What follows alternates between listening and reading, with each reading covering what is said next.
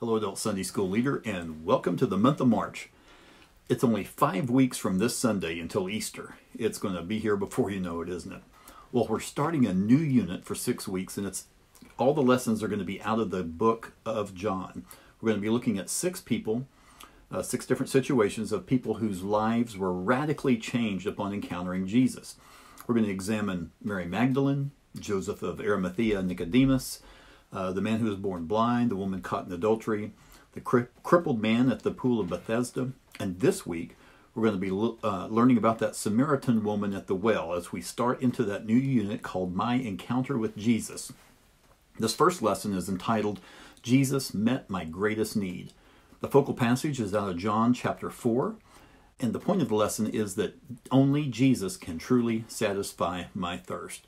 Well, if you've been in church for a while and you hear the word Samaritan, probably 2 main stories come to mind. One out of Luke 10, the story of the Good Samaritan, and then today's text out of John 4 about the Samaritan woman at the well. And this story has many different applications. Now, back on July 7th of 2019, if you keep your notes or old material, the same lesson text pretty much was used to teach the point of sharing your faith. Well, today the focus is that Jesus is the only one who can truly satisfy. Now, just a little quick background on Samaria or Samaritans. Jews and Samaritans hated each other. I guess that's probably an understatement. Jews looked at the Samaritans as half-breed Jews. That's because in 722 BC, when Assyria conquered Israel, the Assyrians relocated much of the population, and then they shipped in non-Israelites to intermarry with the population that remained. And so those kids, those children that was a result of that intermarriage was the result of the Samaritan people. Now, the Samaritans continued to worship like the Jews, but they only took the first 5 books, the Pentateuch, the books of Moses, as their spiritual authority. And they built their own temple out at Mount Gerizim. And we'll look here on the map here, and you'll see that Mount Gerizim is located there where that brown triangle is, just west of Shechem, which is also called Sychar. Now, in 129 BC, that temple was destroyed by the order of the Jewish king. So see a lot of animosity going on here between these 2 peoples. Now, a good Jew, when they would go from Judea to Galilee or vice versa, let's look at the map here, and I'll show you the alternate path that they would take. They would, let's say they're going from Judea in the south to Galilee in the north. They would go as far up as they could in Judea, then they would cross over the Jordan River, go up, and then cross back over to go into Galilee. They would avoid just even passing through Samaria completely. Now, putting that on a larger scale, a much larger scale. Let's say I'm going from Arkansas to Iowa, and I hated Missouri. And so I would cross over the Mississippi River. I'd go up through Mississippi and Tennessee, a little bit of Kentucky and Illinois, and then finally cross over into Iowa. I would go all that way, out of my way, because I hated Missouri. And that's what the Jews, how they felt about Samaria. So you can see bad race relations. That's nothing new. This has existed for a long time. So we can see just in the first few chapters of John's Gospel that Jesus and the disciples did a lot of traveling back and forth between Galilee and Judea. In the first part of chapter 2, we see Jesus's first miracle, which is that changing water into wine at the wedding in Cana, which is in Galilee. That's up in the north. Jesus and his disciples are, after that, then they're located down in Judea. And then the last half of chapter 2, Jesus is in Jerusalem, clearing the temple courts there at Passover. And then in chapter 3, Jesus' encounter with Nicodemus, who came to Jesus at night. In fact, he was the original Nick at night. Okay, and this all took place in Judea, back in the south. And then in chapter 4, Jesus and his disciples left Judea, and they're going to go back to Galilee. Now, remember that typical route that they would take. You know, they'd go over the river and up and over. But this time, they weren't going to do that. Jesus didn't take that route. In fact, it says in chapter 4, verse 4 of John, now he had to go through Samaria. And I really like how the King James version puts it, he must needs go through Samaria. So they made it to Sychar, also known as Shechem. And you can see that on this map. It's circled there in yellow on that map. And Jesus went and he sat down by Jacob's well. It's about 1.5 miles west of the town of Sychar at that time. He got there about noon. Well, that leads us to our first set of verses. 8 verses. That's a lot for one grouping of verses. In John chapter 4, verses 7 through 14. This woman approaches the well at noon in the heat of the day. And there's a couple of odd things about this. Most women came to the well in the cool of the day, in the cool of the early morning. Also, there were a couple of wells closer, really closer to the town. We're going to discover why she did this, came by herself at this late hour here in just a few minutes. Jesus asked her to give him a drink. And then this interesting parenthetical statement is made here that one might question, why is this even here? And the statement is, his disciples had gone into town to buy food. Well, that indicates that Jesus is at this well alone with this woman. So right there, that's a cultural no-no. Now, after Jesus asked for a drink, she replied, "You're a Jew and I'm a Samaritan. How can you ask me for a drink?" And then there's another parenthetical statement here, for Jews do not associate with Samaritans. Well, this statement means much more than these two types of people don't hang out with each other. That word associate literally means to share the use of. You see, many of the Jewish ceremonial laws not only described certain people as ceremonially unclean, like the Samaritans would be, but also anything they touched, which would include that bucket or that dipper, whatever she had to draw water. We'll see in a couple of verses down that Jesus didn't have a bucket of his own to get water, so he was asking to use her utensils, and he would drink from that. That was unheard of. Well, Jesus answers her, if you knew the gift of God and who it was that asked you for a drink, you would have asked him, and he would have given you some living water. In other words, woman, if you knew who was speaking to you, what he has to offer, you'd ask him for a drink. Now, physically speaking, living water was another term for a spring-fed water that was living, that was moving, it was fresh, as opposed to a cistern that held rainwater, could get stale. Of course, Jesus was speaking on a spiritual level that the woman didn't understand yet. Okay, she understood Jesus to mean physical water.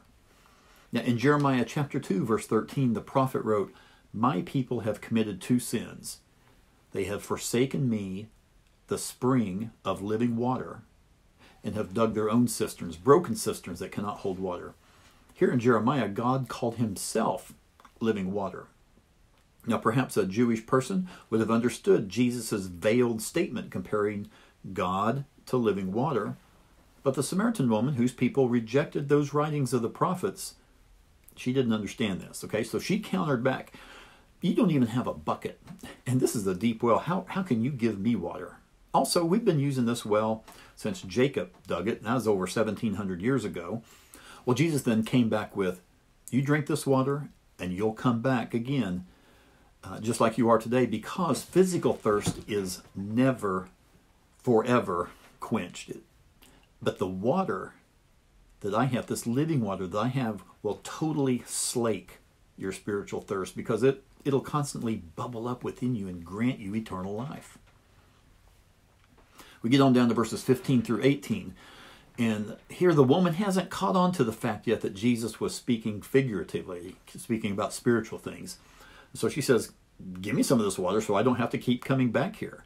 And that could be, of course, for a couple of reasons. One, just for the practicality if she didn't have to go to the well every day, as well as she didn't have to go in the heat of the day. She didn't have to worry about other people seeing her and maybe even talking about her. So Jesus got her to recognize her physical need for water, which of course was obvious. And then he turned that conversation into her recognizing her spiritual need. And so he said, "Go get your husband." Now here Jesus is getting ready to prove that he is greater than Jacob. Remember, she said, who do you think you are? Are you greater than our father Jacob? He's getting ready to prove that he is. The woman admits, "Hey, I don't have a husband." And then Jesus says, "That's true. You don't. You've had 5 husbands, and now you're married, or you're not married to the guy that you're living with. Now the woman is of dubious character here, and Jesus knows she's been married 5 times. Now, we get down on her. We talk about her character. Now here's the thing: those 5 different husbands could have been from a death, or from 5 different deaths, right? Or it could have been from a husband's will to divorce her. Remember, a woman couldn't initiate a divorce. It wasn't like today where, a woman can just file for divorce for no reason and go through husbands left and right. It wasn't like that at all. We tend to characterize this woman as basically a prostitute, but she really had no say-so in the divorce matters. And granted, she could have been like Gomer, like Gomer was to Hosea, and constantly cheated on her husband, and the husbands kept filing for divorce because of adultery. But we don't know that for sure. But here's what we do know. She's now living with somebody. She's living with a guy who's not her husband.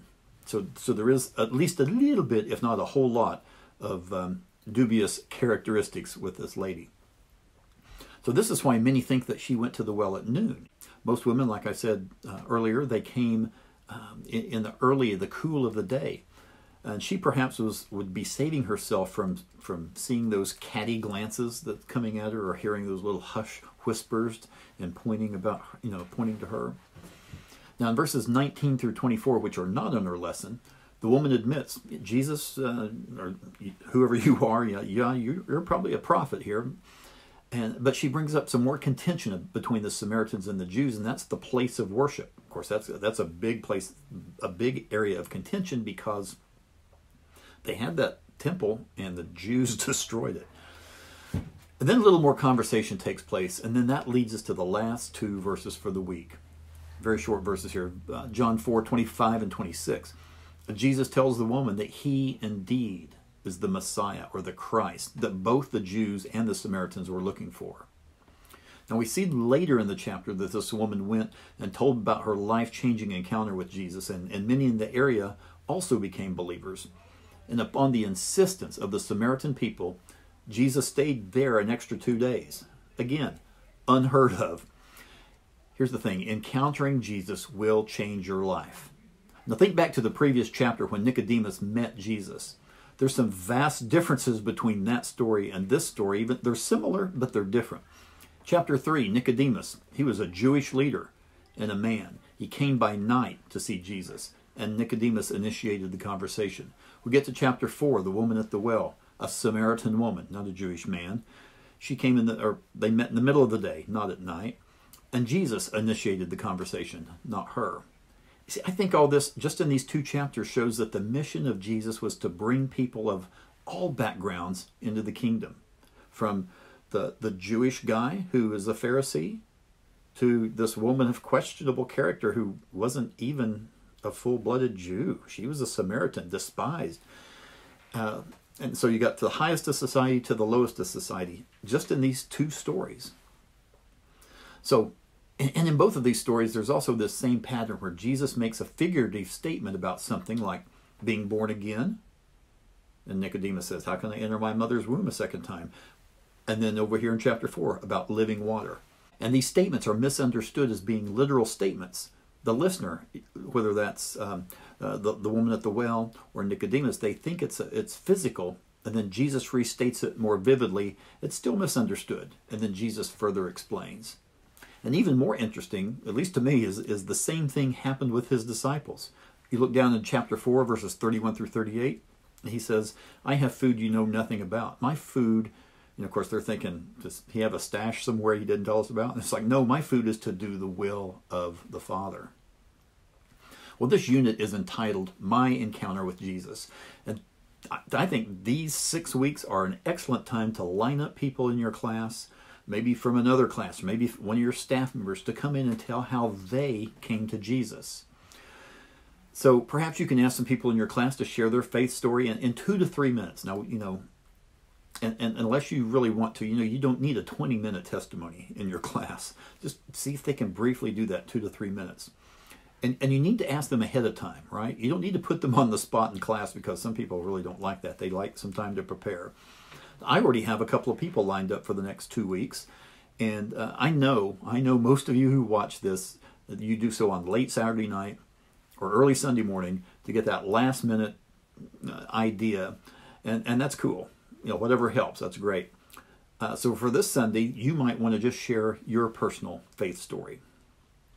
Well, next week we're going to be in John chapter 5, looking at the man who was an invalid for 38 years. It's a great story. It's going to be actually a great unit that's going to be leading up to Easter and then also concluding the week after Easter. So thanks again, guys, so much for watching. I do appreciate you. Appreciate your comments you send me occasionally. Don't forget, pray for and with your class. Thanks.